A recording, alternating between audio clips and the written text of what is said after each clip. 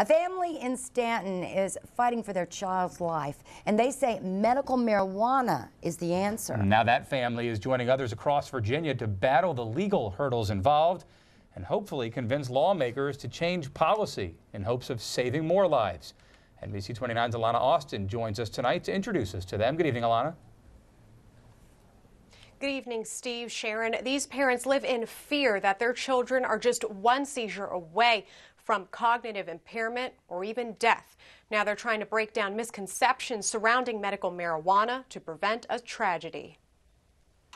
Our kids can't wait. We don't know how long Lucy has. 2.5-year-old Lucy is affable, curious, and loves to play and read with her parents, Travis and Melissa Roden.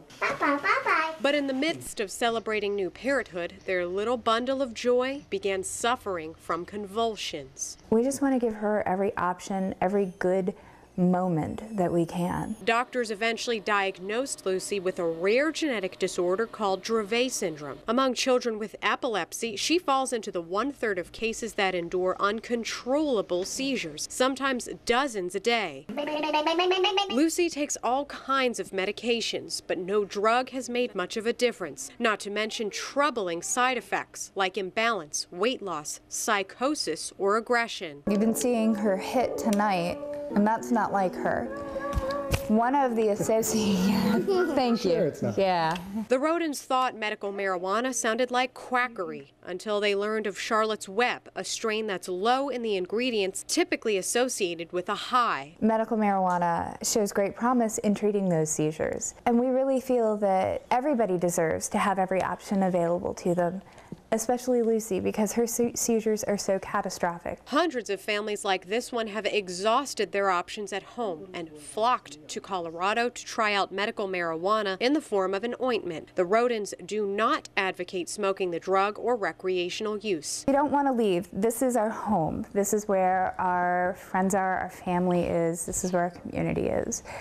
This is where our doctors are, and we do not want to do this without our doctors. This week, the Rodens, along with other families in Virginia, met with policymakers in Richmond pleading their case. She's failed 21 pharmaceutical drugs or combinations of them. Last year, she had over 800 seizures in 208 days. We're actually told there is nothing else for her to try. Lisa Smith's daughter, Haley, also lives with Dravet syndrome. The family's first neurologist was none other than Lieutenant Governor Ralph Northam. After bringing their cause to him and his aides, I have hope. I feel that there's been people put in our lives at the right time, and this is going to be something that happens. And I think what we need to do now is just educate the public, educate the legislatures, to let them know that she's not going to be smoking something. The group calls the Collins family medical refugees. Mother Beth and daughter Jennifer have moved to Colorado, leaving Father Patrick Collins here in Virginia. After just a few months of experimentation with medical marijuana, she is experiencing increased cognition.